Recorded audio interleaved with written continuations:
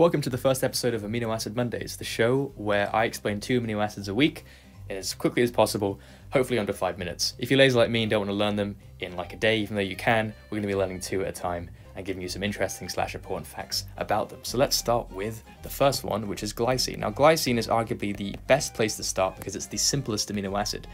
This is its structure.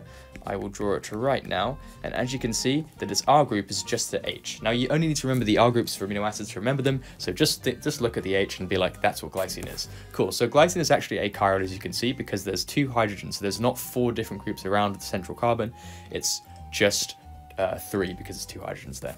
Now, it's achiral, and it's also very compact because of its H group, and because of its compactness, it's found in a lot of alpha helices. At least it's one of the major components in alpha helices.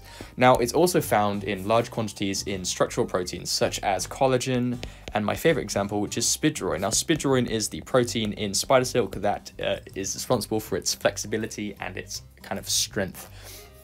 It plays well in hydrophobic and hydrophilic environments, and glycine is also what's called amphoteric. Now, amphoteric means that it can behave both as an acid or a base at a given pH. This is because it's got its amino group here, the basic group, and it's got its carboxylic acid group, which is the acidic group.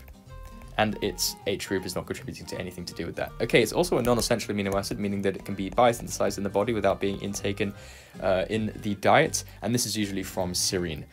If you think of glycine as basically the default character in the character customization menu before you customize it, that's basically what it is. It's super boring, but it's really easy to remember. Let's move on to alanine, which is, I guess, kind of like glycine's cousin. It's like you chose Nord and you change his hair. Alanine is basically, its R group is literally just a methyl group, so we can write the full structure here as being this. Pretty cool. So glycine's a non-polar amino acid, but alanine also is a non-polar amino acid, and because of that, it has a lot of similar features to glycine. I'm going to compare here like glycine. It's non-polar, non-essential, and it's also found in many structural proteins. So they're quite similar in that regard. I'll look at just its other name. So if you see this is actually propanoic acid. Now, for organic chemists, what you can do is call alanine a different name. If you treat this carbon as 1, this one is 2, and this one is 3, on the second carbon, you've got an amino group. So you can actually call alanine, if you want to be pretentious, 2-amino propanoic acid, like this. But if you call it that, no one will understand what you're saying. Okay, now next thing is the alanine world hypothesis.